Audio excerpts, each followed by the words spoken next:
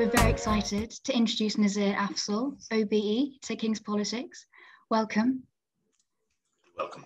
Delighted to be here. So Nazir Afzal came to the public eye after he was made Chief Crown Prosecutor for the northwest of England, especially with the prosecution of the Rochdale grooming scandal. This, however, is just the tip of the iceberg, with his work on Rochdale helping change the landscape for child protection.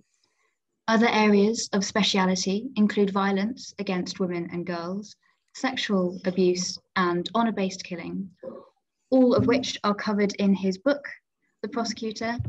As a side note, I'd implore you all to read it. It was by far the best book I read last year, and I've read it multiple times since. That's so kind. He is now the National Advisor on Gender-Based Violence to the Welsh Government and sits on the National COVID Ethics Policing Committee. So welcome, Nazir. We're very excited to have you here today. Lovely to be here, or there, or here, or there, wherever I am. So I thought I'd start at the start of your book. And at the start of your book, you begin with a racist attack that happened to you as a young man. How much did this shape your desired career path? Entering the legal field, did you honestly believe in justice? Like everybody, we're all on a journey, aren't we? And my journey started in inner city Birmingham, in a 2-up, 2-down terraced house with 8 of us living there, me and 5 siblings, all of us. I was born in Birmingham. I was surrounded by a lot of love. I mean, I have to admit, my home was a safe, loving environment. But the moment you walked out the door, you knew that because you were different, you would be treated very differently. I was born in the shadow of Birmingham City Football Ground. You're too young to remember skinheads on the street. Literally, there wouldn't be a time when I wouldn't come back covered in spit. And it wasn't because of religion or race, it was just because you were different. And the incident I relay in the book at the beginning was to demonstrate that I had, my journey began as a victim. Having been beaten black and blue by 3 men who used my head as a football, and then going home and having it tended to by my father, and my father saying, when I was,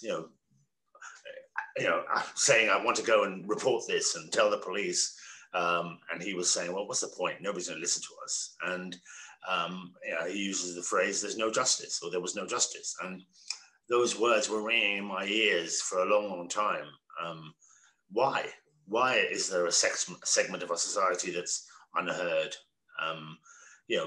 not listened to and ignored? And that was the view of millions in the 70s and the 60s. It was particularly those of us from migrant backgrounds. But even if you weren't from a migrant, if you were working class, if you were from traveller communities, whatever, there were large sections of our society that were just being ignored. And that clearly had an impact on me, to the point where, you have the great good fortune of being able to do everything online. Back then, I spent most of my life in a library, and, I was reading about these lawyers that achieved so much, and people like Mandela or Jinnah or Gandhi, they were all lawyers who used their knowledge of their law and the critical skills that they learned as a lawyer to deliver change. Law was just a tool. We spend far too much time, focusing on section this and section that, when actually we should be thinking about it in a sort of holistic way. And pretty much doing all my reading, I realized that I wanted to be a lawyer. But that was, again, those of us who were immigrants or children of immigrants, we found that really difficult. I remember having a conversation with my father about it, and my mother, for that matter, and they were saying, well, why do you want to become a lawyer? At some point, they're going to kick us out. And when they kick you out, back to northern Pakistan, where my family come from, we need scientists, we need engineers, we need doctors, we need mechanics. We don't need lawyers. We've got plenty of lawyers.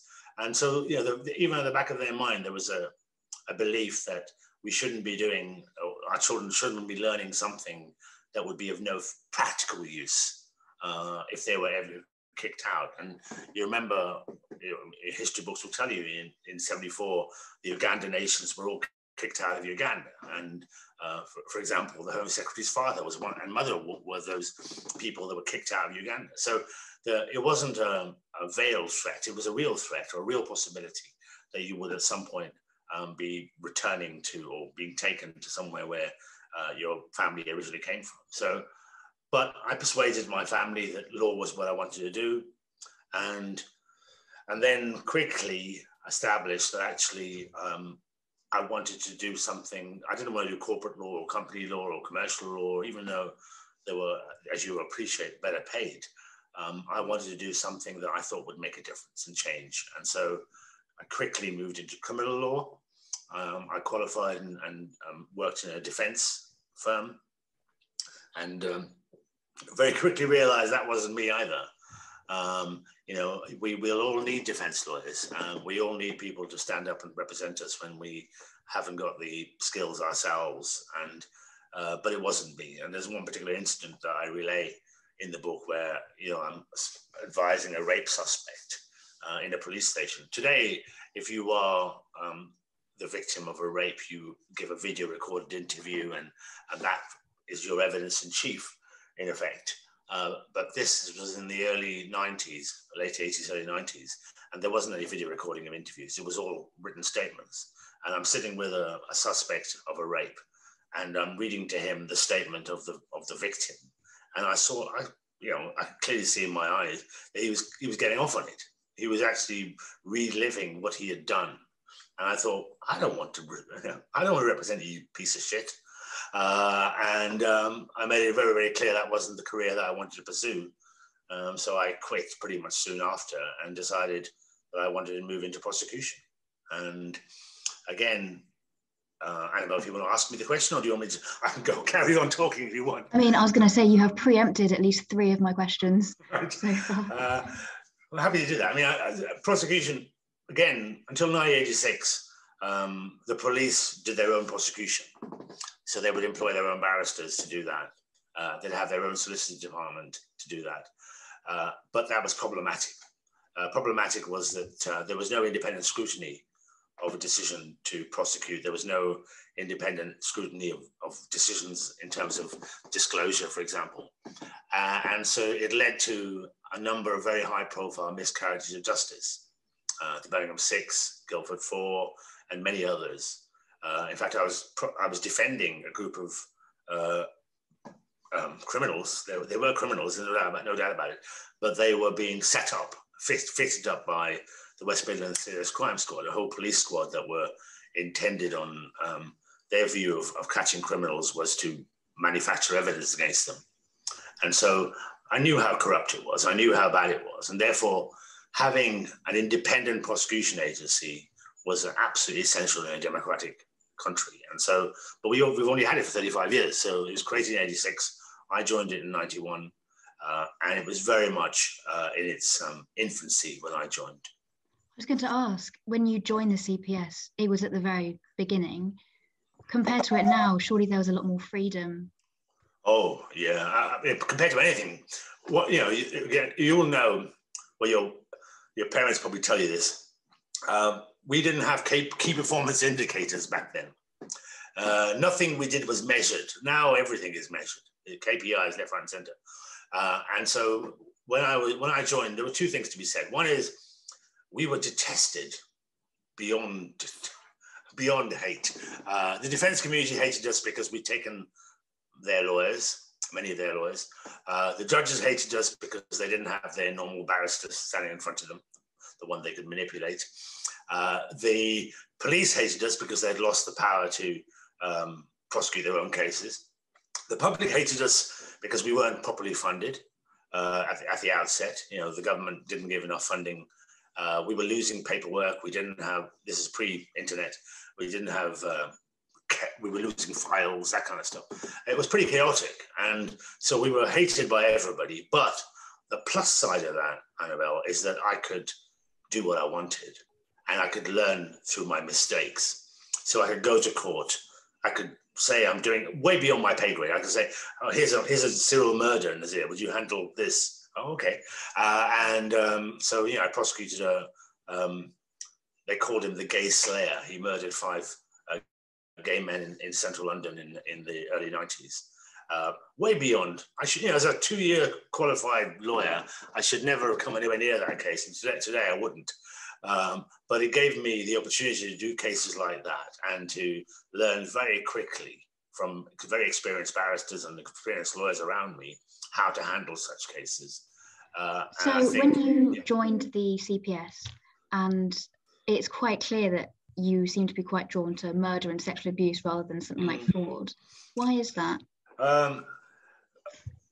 Well, I don't want to say this, but I will say fraud's really boring.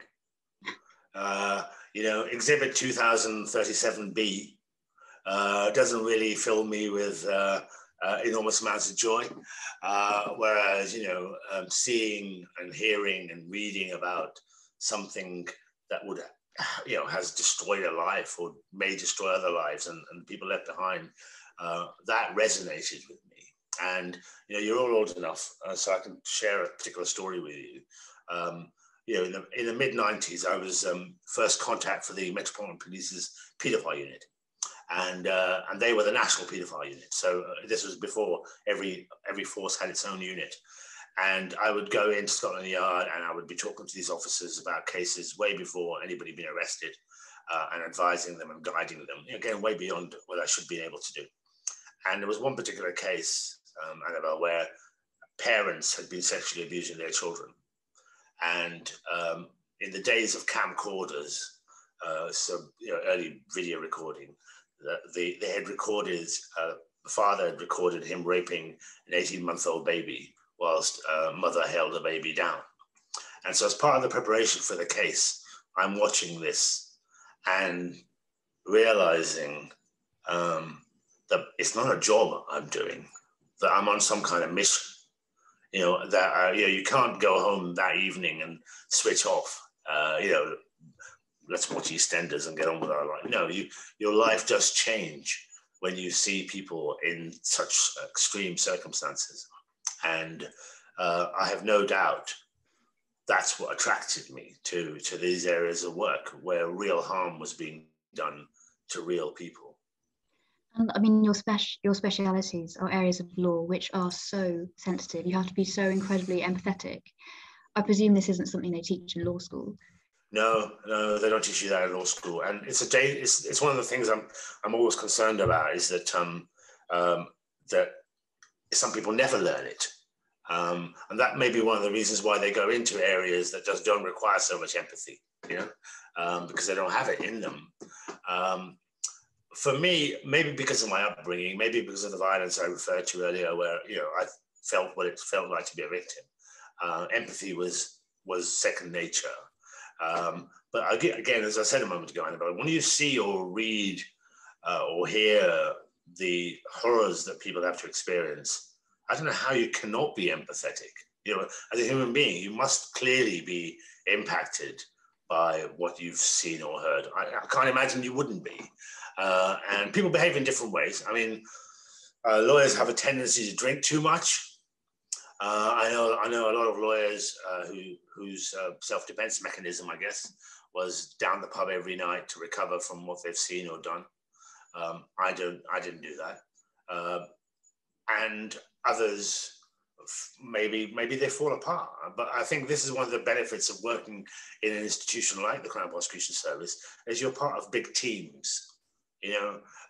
Teams of lawyers, teams of paralegals. And you were all working with one, as one. And so you actually look out for each other in a way that perhaps you're not able to do in many other professions. And it sort of helps you get through those testing days, of which there will be many. But, whilst you do see the worst of us, you also see the best of us. You see, phenomenal officers. When I mentioned the paedophile unit earlier, I've always been struck by those people. They would get up in the morning, they'd go into work, and from 8 a.m. to 8 p.m. they'd be observing indecent images of children, videos, etc.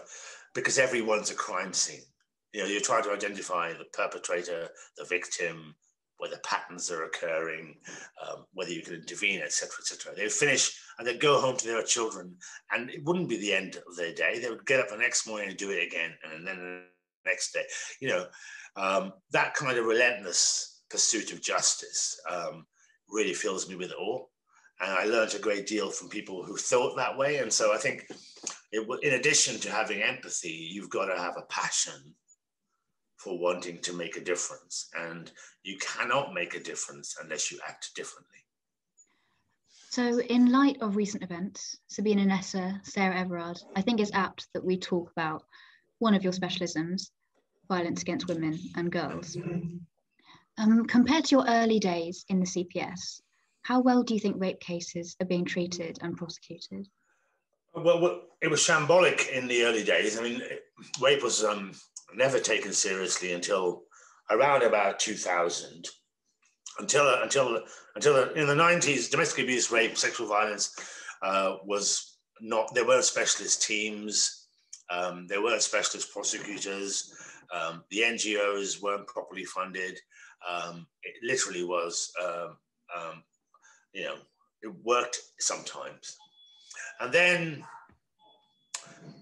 when I became chief prosecutor in 2001, one of the things that struck me was, can you hear my chihuahua, by the way?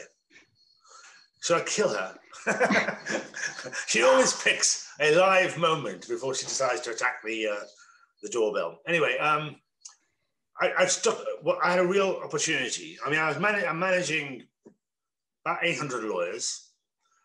Just imagine what it's like to manage one lawyer, never mind to multiply that by 800.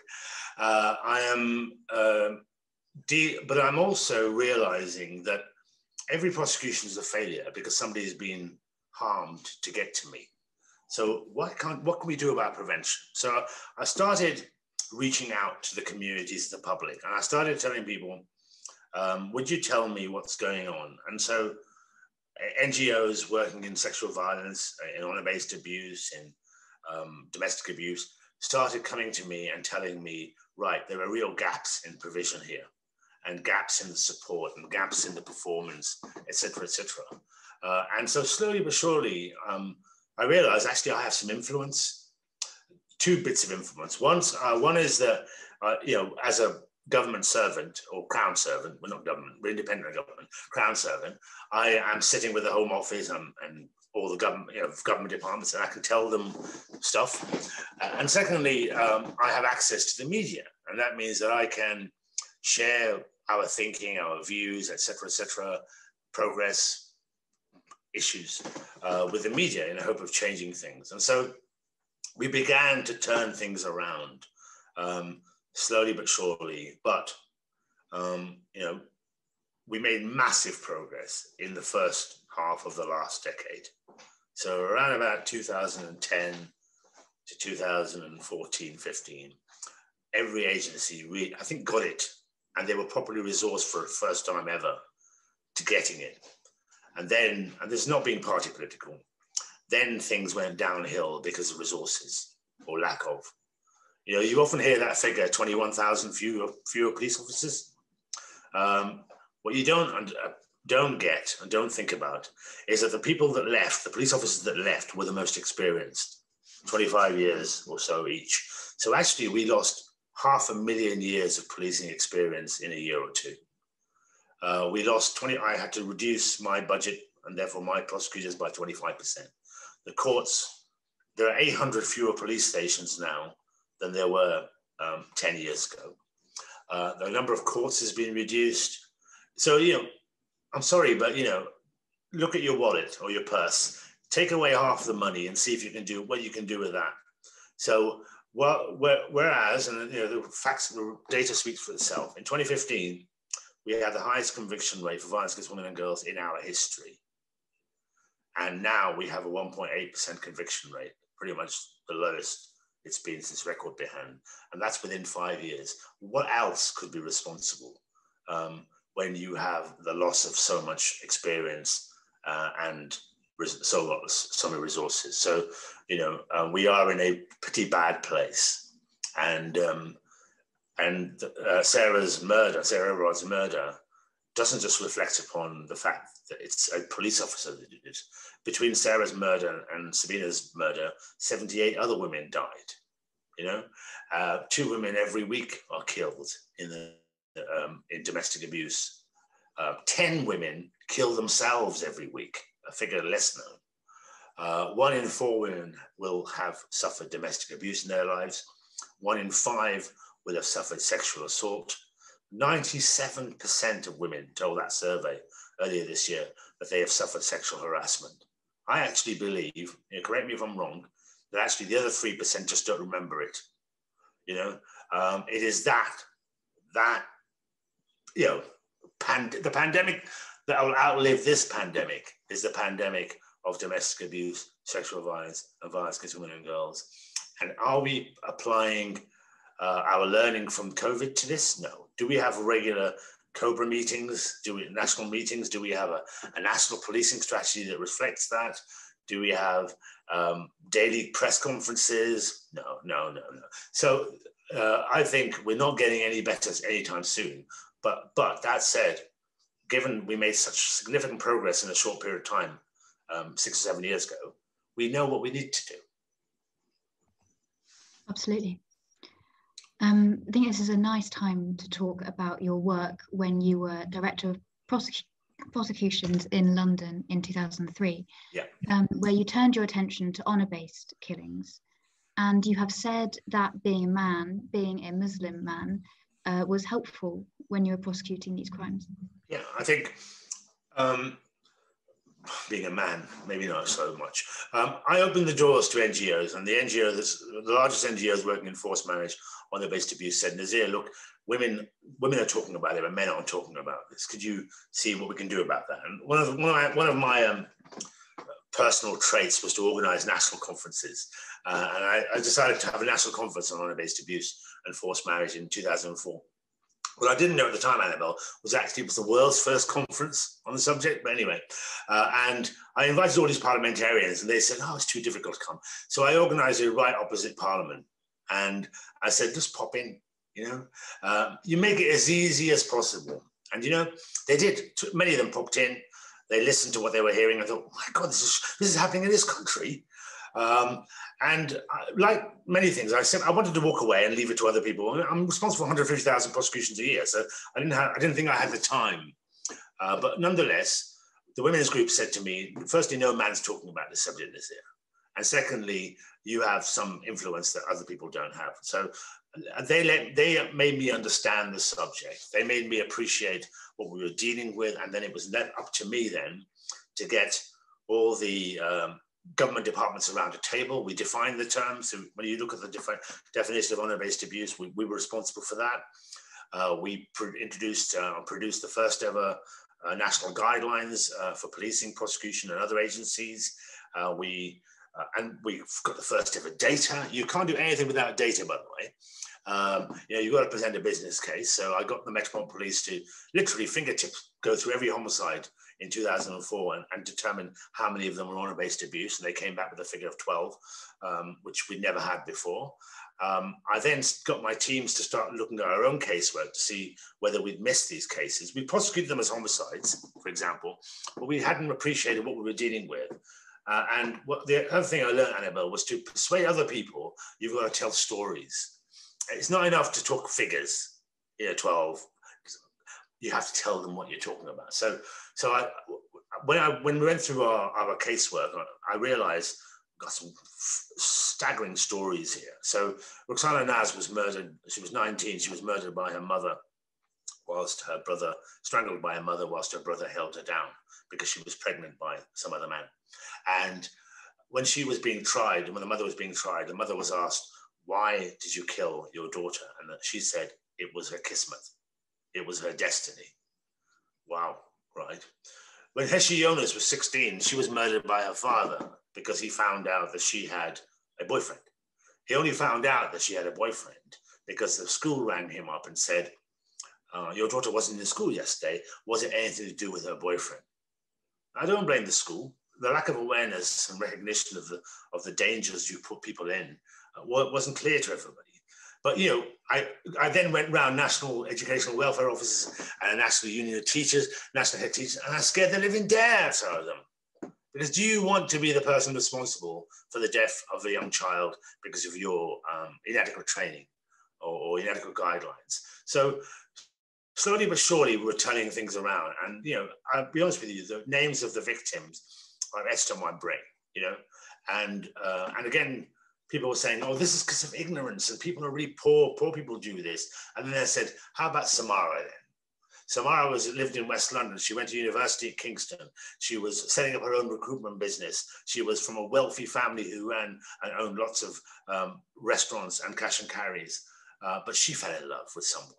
Her mother took her to her boyfriend on an April morning and said to her, would you please wash your hands of her? Because I don't know what will happen if you don't. And her boyfriend said, I love her.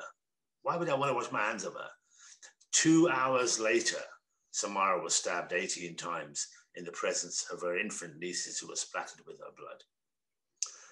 And that taught me something else, that you have to, if you're an agency, you have to work at pace. You can't say to a victim, come back tomorrow. Because in Samara's case, there was no tomorrow. And so unless you have training and policies in place, that means anybody and everybody, so your university, whoever's at the front office, needs to, if somebody comes running in and saying, look, I'm going to be a victim of X, Y, and Z, they need to be able to signpost somebody for help then, not come back tomorrow. So, you know, we were picking up I was picking up all this learning from all of these cases and applying them. And then we needed to change the law. But you're going to ask me about Banaz's case first, though, aren't you? Yes, I was going to mention Banaz Mahmood. Banaz Mahmood, to give you context, was a young woman who was murdered by members of her family, her own family, because she fell in love with someone that they didn't approve of. It took many years to get successful prosecutions, but they were eventually reached. Successes like this must be so bittersweet. Yeah. Banaz's case, I mean, there's ITV made a drama about it last year, starring Keely Hawes. I think it's still available on the Hub. It's called Honor. And Banaz was 16 when she was forced to marry. She was beaten black and blue and raped by her husband. She managed to persuade her family to take her back at the age of 18, reluctantly. At the age of 19, she's seen kissing her first ever boyfriend outside of Morden Tube Station in South London by some busybody in the community who then goes to her father and uncle and says, how dare your daughter kiss somebody in public? Now, if somebody said that about my daughter, you know, he'd be the one that's dead. But anyhow, the point then was that they all decided that they had to have a meeting. They had a meeting, all these men, and decided that Banaz must die. She was then plucked off the streets of London. She was raped by one of her murderers. She was strangled. She was put in a suitcase and buried 100 miles up the road in Birmingham. The family didn't report her missing. Why would they?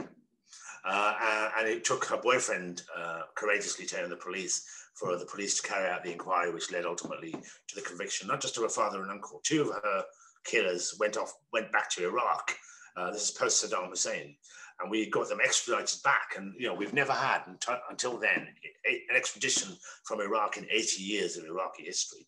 But we persuaded the Iraqi government that this is really important to us, that we bring these men back to face justice. And they allowed them to come back, and we prosecuted them. So at the end of the day, 5 men in prison for life for the murder of a 19-year-old girl for kissing her boyfriend outside of a tube station. Then we needed to change everything. We produced the first ever national police guidelines. We changed the law. You know, the Forced Marriage Civil Protection Act 2008 came into being because we persuaded the government, Blair's government, that the law needed to change to offer more protection. I went round, you know, if you know that when you go and watch a band, you have a T-shirt with all the places the band visited. My T-shirt in 2008 would be the Royal College of GPs, the Royal College of Medicine, the Royal College of Nurses, the Coroners Society, every local authority in the country, literally telling everybody they need to change. And they did change. To their credit, they changed. So Banaz is deaf. The legacy is we made thousands of women safer. And the Forced Marriage Protection Act created something called protection orders. And we've had more than 3,000 protection orders issued in the 12 years since the law came into being. So we've saved 3,000 lives as a result of that bit of legislation. So absolutely it's worth it.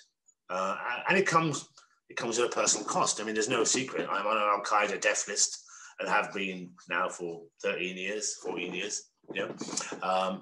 Maybe they didn't like me. I don't know whether they'd like me or not. It doesn't really matter, does it? I'm still here and Al-Qaeda aren't, so there you go. But I think you have to recognize that you can change, a lawyer can change if you change everything in people's worlds, if you work with allies. And my allies have always been the women's groups and the NGOs. You know, I'm a patron of 9 of them. Yeah, they are doing the work at the frontline grassroots, and all I'm able to do is to make sure they're properly funded and properly supported. But that's how you bring the change. I was going to ask, do you think honour-based killing has an expiry date? To me, honour-based killing isn't about faith, it's purely male power. And as we as a society become more equal, do you think honour-based killing is going to die with it? Do you know, honour-based killing, domestic abuse, sexual violence, all of that is about male power. Let's be honest, you know, I prosecuted, I don't know, 10,000 rapes during my career. And not one of them was about sex. They were all about power and control. So, you know, I'd love to be optimistic, Annabelle, and say to you that we're going to, that's it, honour-based has an expiry date. We've made massive strides. We've reduced the number of killings in this country by half in the last decade, but there's still half as many as there were 10 years ago. And we also know that people are exported for murder. So, you know, they're told, right, there's a wedding taking place in India. You two, lovely, go to this wedding. And guess what? They never return. You know, so we still have our issues. This requires an international response and not just a national response. But at its core is power and control. And power and control is not something that I have the power or you have the power to remedy. You know, it goes back, anybody of faith, you're right, absolutely right to say it's got nothing to do with faith. It hasn't. I prosecuted a Catholic family. I've prosecuted Eastern European families for honour-based abuse. You know, it's got nothing to do with faith. It's got everything to do with control. It's got everything to do with this. You know, if it was really about honour, by the way, Annabelle, why is it only the women carry the honour of the family? You know, I remember talking to this father a few years back. He said to me, Nazir, you don't understand. My son's in jail for dealing in crack cocaine, and my daughter, she's wants to marry someone of her own choice. And what shame she's bringing to my family. And I was thinking, hang on, what about the son you just mentioned? You know, so why is it that the daughter is the only person that carries the honour and burden of the family? That is going to take longer, and it's my criticism of the current approach to violence against women generally is the focus on women's safety. You know, the government's immediate response to Sarah Everard's murder was more street lighting. You know, that only just shines a light on the inadequacy of the response. You know, you'll see who's going to kill you. Great. Let's actually change the narrative here. It's not about women's safety. It's about male violence. And male violence, whenever I talk to men about this, I tell them 90%, more than 90% of violence against women is carried out by men. But more than 90% of violence against men is carried out by men. More than 90% of violence against children is carried out by men. So we should be allies here in dealing with violent men and responding to what it is that makes men violent. That is what will give us the expiry date, Annabelle. So now I'm going to move on to your time in Manchester. In 2011, you were appointed the Chief Crown Prosecutor for the Northwest of England.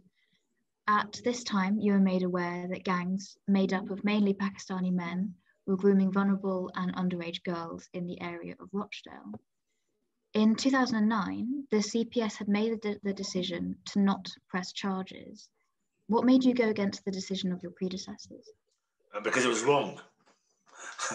To put it bluntly, we used to use until 2011, 2012, until this case, we used to use the Wednesbury unreasonable test. Have you all learned about Wednesbury unreasonableness? Basically, it's so unreasonable that no reasonable person, literally, this is lawyers for you, by the way. We find a way of saying wrong without saying we were wrong. But actually, the answer was simple. I said that was wrong.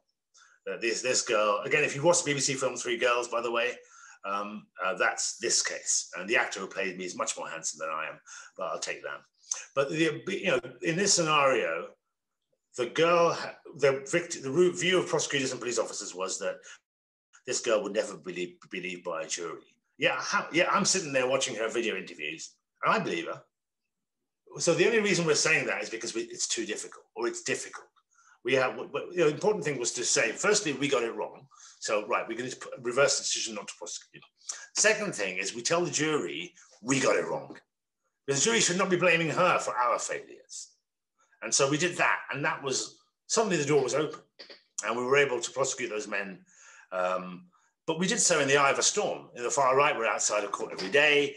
The victims themselves had never trusted an adult in their life, so why should they bother trusting us? So we had to build bridges and communicate with them properly and make sure they're properly supported, in a bespoke way. I didn't have any guidelines as to how to do this. One of the girls, for example, she'd only go to court every morning if the officer went round to her house and put on a Disney film for her and made her a bacon butty.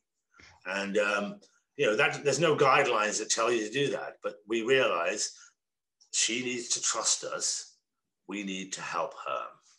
And so the girl, and the whole system was flawed then. Those victims were giving evidence and being cross-examined for days on end. That can't happen anymore, by the way. And that's another product of Rochdale, is that we persuaded the judiciary that shouldn't happen anymore. Multiple defendants should not be cross-examining one victim or one complainant over and over again. So now you have something called ground rules hearings, which you may have heard about. A judge at the beginning of a trial looks at the evidence and says, right, 9 barristers are here defending. One of you can ask her questions on behalf of all 9. And I've read the evidence, and you have 2.5 hours to ask the questions. But prior to Rochdale, 6 days, a 17-year-old girl is being examined and cross-examined about the most intimate things that could happen to you for 6 days. So we needed to change the whole system. But the amazing moment, 5th of May, 7th of May, 2012, when those men were convicted, what I hadn't prepared for, Annabelle, was the media and the public interest. Suddenly on the back of one case, I'm now the world's expert on sexual abuse of children, because everybody wants me to write an article in the Guardian or the Times, or everybody wants me to do an interview, or everybody wants me to do talks, etc., etc. Some of them want me to focus on the ethnicity of the perpetrators, who were British, Pakistani, British, Asian. And the girls that they knew about at the time were British white. There were actually British Asian girl victims too, but we did a separate trial for them. But the ethnicity of the men was an issue. It was not the issue. The issue was, going back to what I said right at the outset, that a large group of our society is unheard, not listened to. These girls have been left behind and allowed to suffer, and we needed to listen to them. And that's my message to everybody. That was the message that came out of this case. And there was a personal cost. I mentioned the Al-Qaeda earlier on. Let me talk about the other side. Suddenly, the far right realized that I damaged their narrative. Their narrative is that everybody brown or black is the same. So they wanted to suggest that that was their narrative. And then when they discovered, hang on a minute, Nazir Afzal prosecuted these guys. Uh-oh, he's brown. Right, so they created the first example of fake news I've ever come across. They put stuff on Facebook saying that I was the one that didn't prosecute these guys. And of course, I'm being lauded in Parliament, I'm being carried on the streets, but for some reason, their followers believe that rubbish. And I've prosecuted the most horrible people you can possibly imagine, but they never came to my home. Suddenly, I had far-right thugs demonstrating outside of my house. I had to have a police officer outside of my front door for 2 weeks. I had to tell my kids who were teenagers that the Prime Minister's got a police officer outside his door to make them feel better. They could only go to school for 3 months in a taxi because that was the safety advice I was given. I got 17,000 emails sent to my teams in a few days calling for me to be sacked and deported. I was born in Birmingham. I don't want to go back there, right? And then I had, I don't know, everything being thrown at me. And if it wasn't for the people around me, the people I worked with, my family, and the people who kept me safe, it would have drowned me. And yet I was the one that got every decision right. I think people need to realize how real racism is. I have no doubt whatsoever, Annabelle, that if I was white chief prosecutor, they wouldn't have been coming for me. But as it happens, that's what happened. But then it was necessary to do something more than the case. Nobody else should have to suffer what those girls had to suffer. So I was working with my then boss, colleague, Keir Starmer. What happened to him? I don't know. And we created a national panel, which meant that every chief constable and chief prosecutor had to refer cases that they think they got wrong in the past. We started reinstituting all these proceedings. We produced national guidelines for tackling child abuse. We supported the significant prosecutions of high-profile figures, so people you may know, Max Clifford, Rolf Harris, people like that, and people you wouldn't know, teachers, doctors, you name it. And so we really made, it goes back to my point earlier on, between 2012, I left the Crown Prosecution Service in 2016, 15. In that 3-year period, we went from being rubbish to having the highest conviction rates in our history. And see, we can do it. We know what needs to be done. And we needed, and it needed leadership, it needed commitment, it needed specialisms, it needed proper resourcing, but we can do it. So we started the interview talking about how you wanted to make change, and you've most certainly done that. In the legal sphere, where do you have your sights set now? To cause as much I'm a right nuisance, to put it bluntly, and I have no problem with that. I've got 100,000 followers on Twitter, 400 of the MPs. They can hear me when I want to talk to them. I write regularly for the national newspapers. I've written today for the Daily Mail, for example, on a judicial inquiry in relation to misogyny. I'm very, very privileged that my book's done well. It's being turned. It's in paperback now, so it's cheaper. It's being turned into a movie, and the actor who played me is even more handsome. So happy with that. And you'll see that end of next year, all being well. And I'm writing book 2. And book 2 is about senior leaders from minority communities and the racism they've experienced. So this morning I was talking to the chief executive of PFA, the Professional Football Association, for example. So I'm getting the voices of victims who are leaders, because people seem to assume that because you're a leader that you won't have suffered. I want people to know that they have. You mentioned my work as national advisor for the Welsh Government. On that current continues. I'm now, would you believe it, I'm now the independent chair of safeguarding for the Catholic Church. So I'm holding the Catholic Church to account.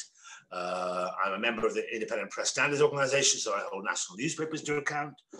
And I will continue to find opportunities in which I can bring a change, wherever it may be. I've done international work. I've been doing international rule of law work in Somalia, in Pakistan, and Ukraine, and hopefully there'll be more opportunities like that. But literally, I wake up thinking, what chaos can I cause today? But in that long list you've just given me, politics not on the agenda? Never. Keir's asked me. Politicians have asked me lots of times. You probably don't know Groucho Marx. It's way beyond. But as a comedian from the 30s and 40s, he said that he would never join a club that would have him. And I know a lot of politicians. I spent all of Wednesday last week with several of them. Between you and I, we have the worst lot of parliamentarians in my lifetime. The level of intellectual knowledge is second to zero. Would I want to be part of that lot? Not in a million years, Annabelle. What I want to do is to hold them to account. What I want to do is to guide them and advise them, and they do ring me up for advice and whatever it is, and I'll keep on that front. But I don't want to be one of them. So change doesn't happen from within then? No, it can do, but change happens one step at a time and one person at a time. Let me tell you about Stuart Hall. Was a BBC presenter, and he prosecuted 12. He was convicted of sexual abuse of 11 women and girls back 3 decades, over 3 decades. But he was found not guilty of the abuse of one, a woman now in her 30s. And I said to her, "I'm really sorry that I couldn't give you closure." And she looked me in the eyes and said, "Nazir, you gave me closure the moment you believed me.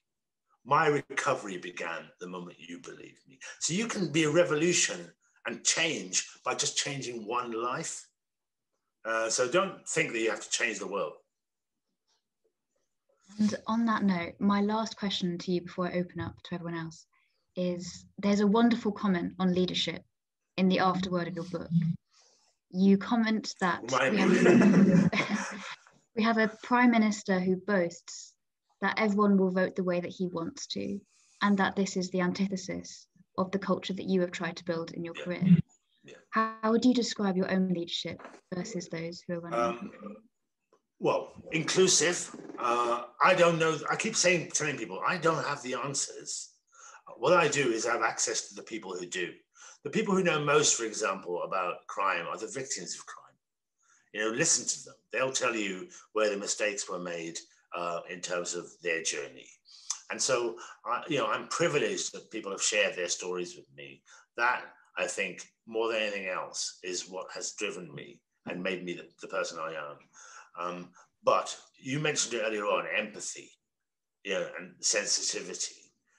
Though your law school will not teach you that. Your graduate degree will not teach you that. That's something that you have to build in yourself. And I can assure you that you spend an afternoon with an NGO that works in this field, or any field to do with vulnerable people, and you will get it. And, it's something I said earlier on, that you can't make a difference unless you do different things. Don't be the sheep following in what everybody else has told you should do. Find something that you are committed to doing. And I can assure you, you'll make a massive difference along the way. That's wonderful. Thank you so much. I'm now very happy to open the chat to anyone else that wants to ask any questions. You don't have to. Yeah, no question. I have a question. That's okay. Khadija. I was just wondering, I don't know how to phrase this without sounding strange, but as someone who's also from a South Asian community, which is heavily tied into a very intense misogynistic and patriarchal culture, have you faced any backlash from your own community for what you do? I keep telling people when people say that, that 99.99% of our community are law-abiding, upstanding individuals, and they don't want these people in their midst anyway. So far from yes, of course there are people who are. I remember being approached. I was walking through a town, I won't mention it, and not far from where you are actually, and somebody comes up to me and says, "It's you, isn't it?" Right, and then decides to have a 5-second, 10-second rant about it, and it's water off a duck's back, But he will be the exception. And Khadija, our strength comes from having loads of allies.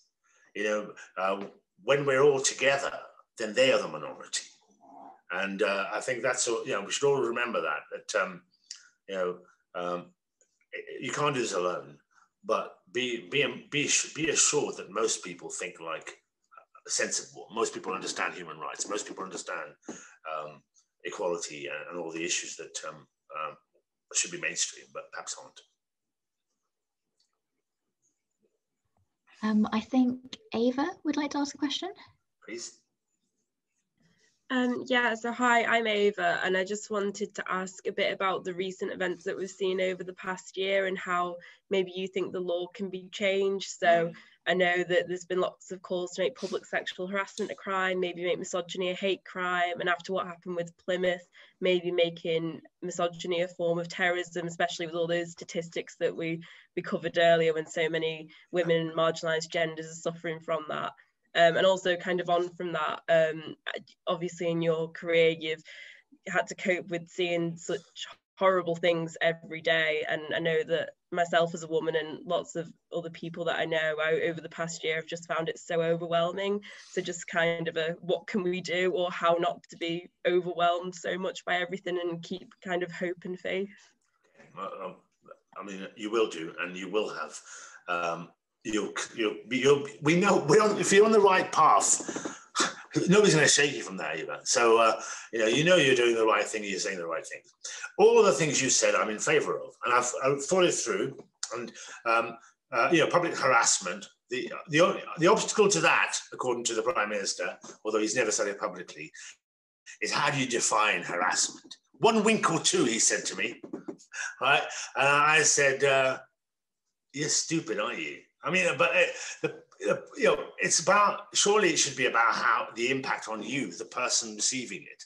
So, a word that I might say to somebody else might be meaningless, but a word to you, because you're wearing a blue top, blue might be offensive to you. So the way to respond to that, when somebody say how you define it, it should be based on the impact on the person receiving the information. So yes, sexual harassment should be a crime. Misogyny should be, whether it should be a hate crime or not, it doesn't matter. At the very least, right now, it should be recorded. It's not recorded by police forces around the country, so they have no idea what they're dealing with. So at the very least, it should be recorded. In time, I think we should go down the route of it becoming a hate crime. And thirdly, misogyny as a national policing priority or victim of violence, 100%. We did that with child sexual abuse, has only been a national policing priority since 2013. Why do you think that is? Because we persuaded the government that that's why people will take it seriously. So if you want to deal with violence against women and girls and take it seriously and not allow people to decide whether to resource it or not, make it a national policing priority.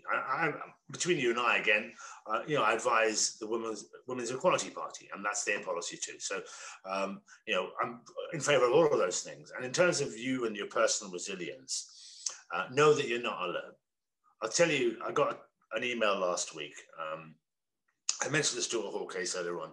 I got an email from a victim. She said, Dear Mr. Afzal, she said, you won't remember me, but I am one of the victims of Stuart Hall. And I'm now suffering, I now have terminal cancer, and I will be dead in a few weeks. And I wanted to tell you that the last 10 years since my trial have been the happiest years of my life. I haven't worked out how to respond to her. I don't know what to say to her. All I know is that that's the impact you can have, in changing someone's life. And, that keeps you going, to know that you have changed somebody's life so profoundly, so deeply. Of course, that motivates you and keeps you motivated. But don't not be angry, be angry. But turn your anger into a positive force. I think we've got time for one more question. Tom, did you want to ask a question? Sure, yeah, thank you. My question's about the role of the police in all of this. So you talked earlier on about the effects of the reduced funding the police received, particularly sort of post-2008. Recently, the police have come under a lot of heavy criticism, and some have taken the next thing to follow from that is that the police needs to be defunded and resources put into other areas. So I'm really interested to hear what your take is on that kind of argument and what the police need to do to improve how these crimes are addressed. Okay, well, fine. I mean, as I've written in the mail today about, there has to be, I think this is their Stephen Lawrence moment. There needs to be a judicial inquiry. I think the inquiry they've called for, which doesn't involve witnesses, doesn't involve compelling summonses, etc. You can't force people to. The inquiry they've got right now isn't judicial, so you can't force people to give evidence. I think they need to restore public confidence, they need a judicial inquiry into misogyny and bigotry within the force. That, I think, will give people confidence. I think police in general, I mean, people are well-meaning, extraordinarily well-meaning. They may not be well-trained, because 20,000 new officers coming out of police academy will not replace 500,000 years of experience. So people need to realize they will take time to change. And we need to help them do that. I think that defunding the police, they're so badly funded, Tom. Let's help them. What we should be doing is funding the things that matter. I don't value people on the wealth they have, the house they have, the car they have. I value them on the difference they make to others. And that's exactly what we should be saying. Proper community policing, neighborhood policing, we know that makes a difference. And we should be providing all sorts of support for that to happen. But at the same time, we should be supporting community initiatives, NGOs that work in the community, victim support groups, all of those things. And then I think we'll make a difference. But it shouldn't be one against the other. I think that's it, Annabelle. Yeah, thank you so much for joining us in King's Politics today. It's been wonderful. You're welcome. I thoroughly enjoyed it. I wish you well. I hope your studies go extraordinarily well from now on.